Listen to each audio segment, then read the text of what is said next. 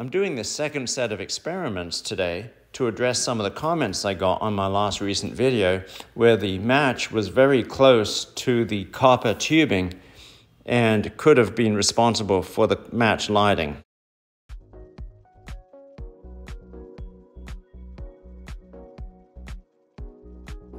Now, in the first video I did, which was recent, just yesterday, I had a much larger copper coil for heating up the steam.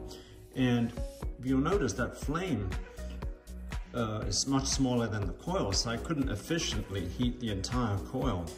And so I wasn't able to get efficient superheated steam production. So in the experiment I'm going to do today, I'm going to use a much smaller, tighter coil, which will enable the entire coil to be heated by the flame, which should give me much better superheated steam production. So let's begin our experiment. As you can see here, the flame contacts the entire coil. And here's our superheated steam coming out there.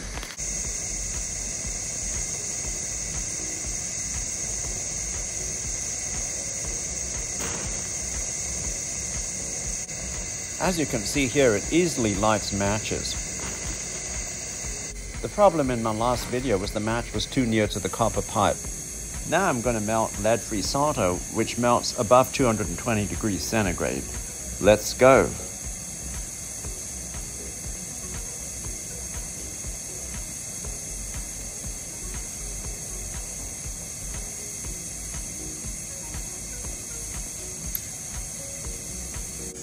Let's burn some wood.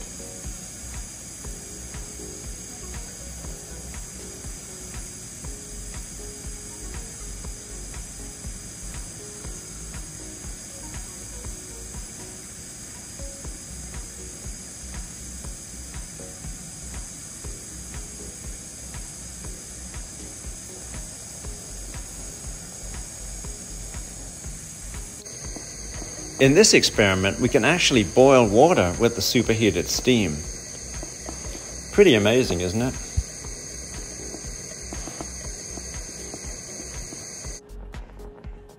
Well, I'm happy that you were able to watch this video and with this repeat experiment show that it's definitely the steam that's melting the metal or lighting the match. Thanks for checking in on this follow-up video, and please don't forget to like and subscribe, and please come back for more videos.